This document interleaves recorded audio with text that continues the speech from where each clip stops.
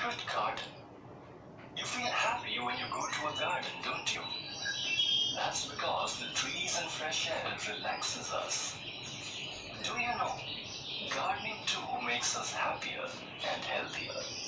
So much so that it turned rude little Mary into a cheerful girl.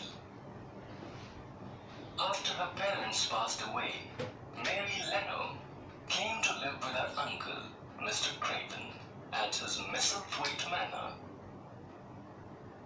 She was lonely, spoiled, and rude child.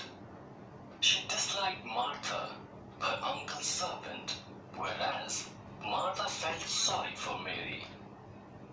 Martha often spoke to Mary about her family and her brother Dickon. One day, Martha showed Mary the way into Manor's gardens.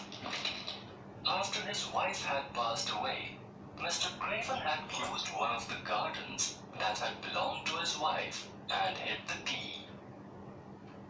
Mr. Craven did not want anyone else to enter the garden. Mary wanted to see the garden, but no one knew where the key was. She had seen a robin sitting on the other side of the wall and wondered if it lived in the secret garden. One day, Mary saw the robin standing near the wall. There was something shiny in the earth. It was the key to the garden.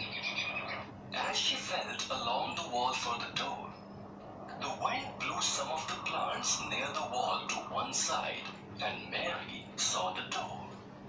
She opened the door, entered inside the garden, and walked around with the robin who wanted to show her everything.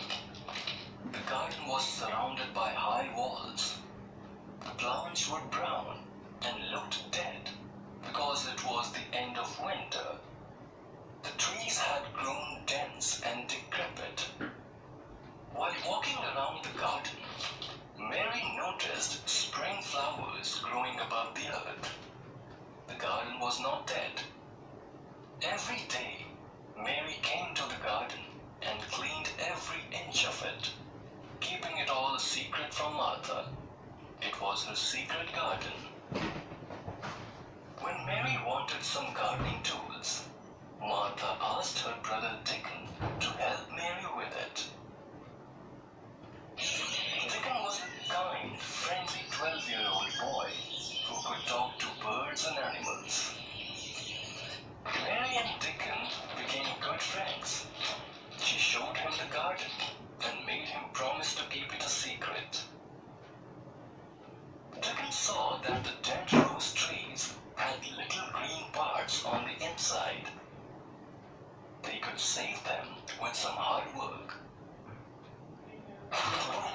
Mary and Dickon spent that spring working in the garden.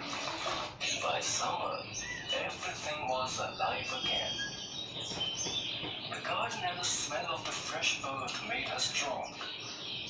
Her unkindness and sorrows disappeared because of the beauty and serenity in the garden.